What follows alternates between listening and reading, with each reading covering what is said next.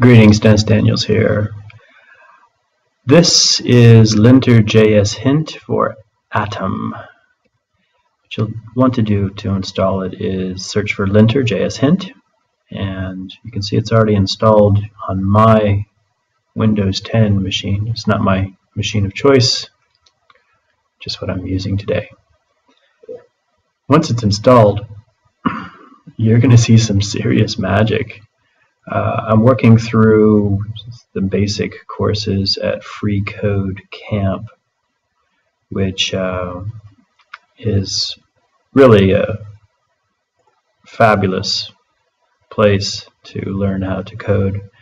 However, it doesn't have everything. Namely, this UI does not have any kind of error correction. So if I remove that semicolon, you'll see there's a little red missing semicolon. Well, that's nice. If I return it, then all is well.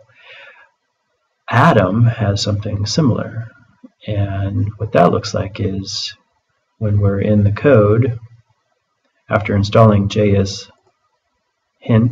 linter-jshint, you see that the jshint picks up on it. Let me see if I can zoom in a little more. Yeah, the notification is really small, but as soon as I hit the semicolon, all is well in the world. So if you are serious about hunting down those annoying missing semicolons in JavaScript, linter-jshint is a great place to start. And thank you for watching, and happy computing.